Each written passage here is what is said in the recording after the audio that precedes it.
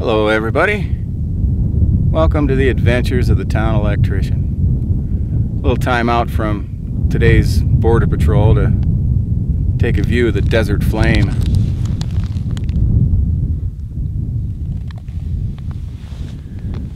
Just beautiful. But today's broadcast goes out to gay Arizona Sheriff Paul Babeu there, Republican sheriff. And it's not at all about him being gay, and it's really not about him being a whack job like Romney and Santorum and Paul and Gingrich and Michelle Bachmann and Sarah Palin. It's about him getting a whack job and then threatening to send his Mexican lover Jose back to Mexico. It's about abusing authority and breaking the law, Sheriff.